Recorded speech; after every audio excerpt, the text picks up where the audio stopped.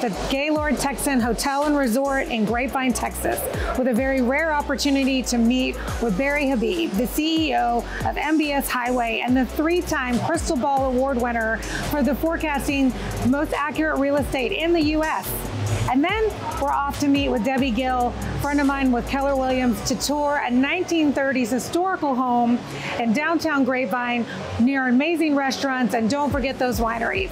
I'm Kristen Walther Merkins, your host for Financing the American Dream.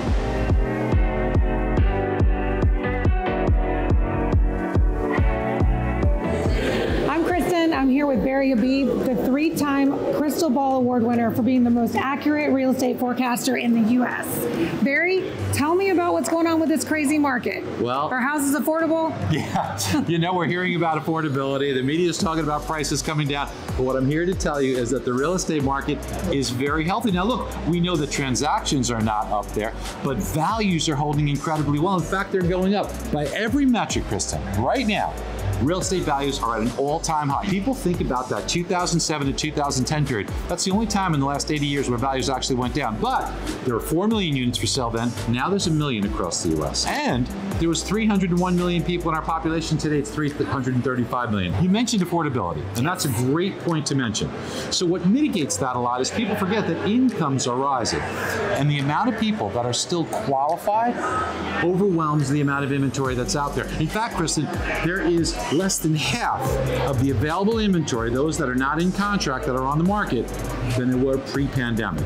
So the market should remain very strong. We're seeing about 6 to 7% appreciation in 2023 and somewhere around 5 to 6% going forward. That creates a lot of wealth, as you know. Even though people are hesitant to get into the market now, we're also seeing forecasting where rates are going to drop, and that affordability is going to push them over with a gained equity to buy now, because there's always that opportunity to reduce that payment. Kristen, that is such a smart question, because what people are worried about is a 7% mortgage rate. That's your best friend right now, because rates will drop. See, inflation's already started to come down. When the labor market finally shows signs of slowing, the Fed will ease up. You're going to see rates come down. Hard to forecast exactly when, but we should see some easing in rates. When that happens, it brings more people into the market, more competition, less inventory. What do prices do? Get in now while you can. They'll go up. Barry, thank you so much for your time. It's been a pleasure. Pleasure to be with you. Yeah, an amazing forecast. Thank you. Now we've come to downtown Grapevine, to the historical district. This is 322 East College, and we're here to meet my friend Debbie with Keller Williams to tour this amazing house. Let's go.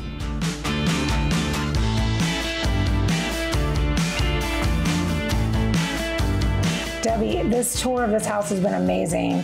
I can't get over how the smart home technology is integrated in such a quality 1930s historical home, which you can see through the upgrades. What else is there to offer? There's so much to offer in this home, but one of the main selling features would be the carriage house. So from the carriage house, we can jump on the train and be in the airport and be anywhere within minutes. So.